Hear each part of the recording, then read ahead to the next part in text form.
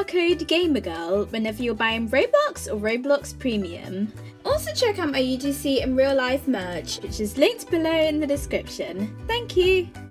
Hello gamers! Today we are going to be looking at a map of what the entire sewer looks like, as well as a guide to find all of the chests as well as the codes inside of the sewers. And so first of all we need to go over to the sewers, and now I have a good route on how to get there so that I don't go and get lost, because you guys will see in the video like where I'm going through like and finding all of the quests and completing them all. I struggle to find this place a lot more than I should have, but if we go over here you can see here is the sewer entrance, and so then if you go down here you can see it says I can't fly.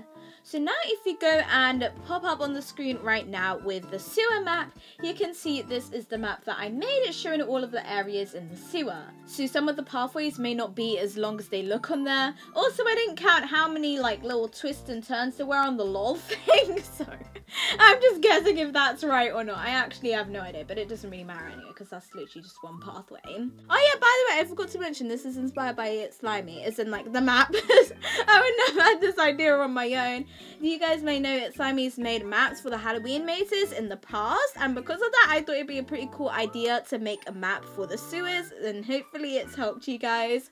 But if we go from the entrance area, you guys can see over there there's the first right way, and then over there there's the second one, and then if we go and continue here, so first of all I'm going to show you where the code door is. If we go over to the right and then we go forward a bit and then you go around this curve, and then you can see there is a little spot over there, but then if we go straight you can see over here is where the code door is. Then you just go and climb down the ladder, or you can go and fall, and then you have to go and enter the code in order to get the third quest completed, which you guys will be able to see on my guide on how to complete all of the quests, but this is just a bit for the sewers. So if we go back over here now we're on like that first pathway that you can see I was on. So if we go right a bit over here, you can see over here there's like the curve, and then that goes over there. Okay, let's go over to the next chest location. Why don't we go and do that? So if we go straight and we go and turn left over, and we go and turn left over here, and then I believe we go right, and then we go along here, and then we go left. Okay, there we go. I did not draw that bit properly. Oh gosh, I'm realizing that now. Well, you know what, it's basically accurate, okay? But anyways, you can see here it says you found a magical chest with sewer rat inside it just for you. And so if we go over here to accessories and we go and equip this, you can see that you actually go and become a rat. Wait, what? I thought you became the rat. You weren't just on the rat? Okay, I guess you're just on the rat then. Is the accessory supposed to be like this? I'm confused. My head is gone, but my torso isn't. I think it's because of the accessories that I'm wearing. But if you go and take off your accessories and like hair and stuff, then you will just be the rat, which is pretty cool. Look at how cool this rat looks. I love that. But let's go and take that off for now. If we go and remove item over here, okay, let's go back a bit. I'm looking at the map to like figure out where I'm going. So now I'm back on that like really long path. So if we go down over here and we go down a bit more, there you can see the like little bit where it goes up slightly, and then it goes to another separation point. So if we go down this way, that's just takes you to the lol, I'm pretty sure, if I'm looking at this right. Wait a minute. Am I lost on my own map? Okay, no, I figured out where I am. Yeah, if you go down there, but yeah, okay, I'm confused myself now. No, but you're meant to go this way, okay, and then if you go down over here, you can see this the next chest. I hope I didn't confuse all of you. But yeah, here you go. You can see there's a chest with 2,021 diamonds inside just for you. And I just changed my camera angle. I do not like that. But if we go down over here, if we go up here and we like climb up this, you can see there's this vent area over here. There isn't really anything inside of it, so we can just go and leave there. But then other than that, there's only one more special area inside of this, because of course there are also like the codes, but the codes are just found randomly at the dead end. So for example, over here, like there could be one on the wall. I did also find one that was like not quite at the dead end. I don't know where's the best place to show it. Oh no, have I just got myself lost? I hope I haven't. Okay, no, I know I am.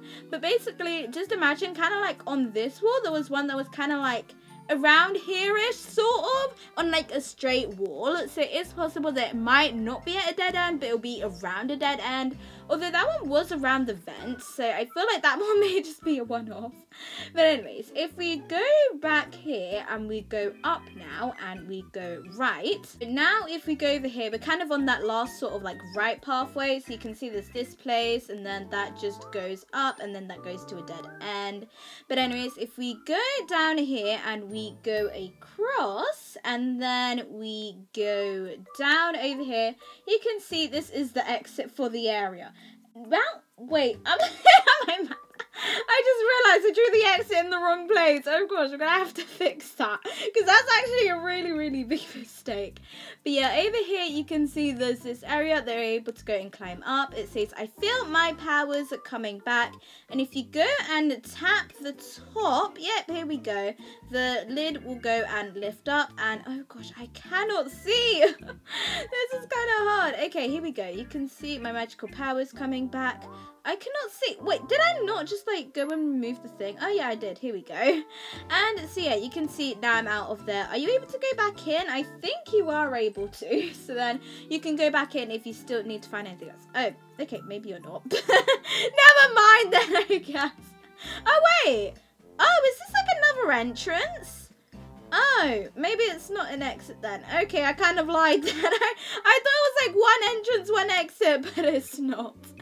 But yeah, that is basically everything inside of this area. Other than that, you just need to go to the different dead ends and you have to find the codes. The codes should change for everyone on the different servers. So unfortunately, I can't say like it's this. But when you find the codes, they'll have numbers next to them. So it'll be like, for me, it was like 1R2M. Let me check. What were the other ones? It was 1R2B3M40. So that was like the things that I found. And so you go and put them into the order of the numbers. So I put the R first because it has 1 next to it and so on, so forth. And then you'll get the full code. And then all you have to do is go over to the code door. And then you need to go and put in the password when you're at the door. You guys will see this on my video about the quest. So if you guys don't understand it, like you'll see it on there. So that will like explain it anyway. This video is just to like help you all get through this mess of a sewer because it's kind of difficult too, I can't lie. It definitely took me a while to make this map. But anyways, that is the end of the video. Let me know if this was helpful to you all. And do make sure to look out for my video showing how to complete all of the quests inside of the New Year's event. But anyways, that is the end of the video. Make sure you ring the bell to be notified. You like and subscribe. And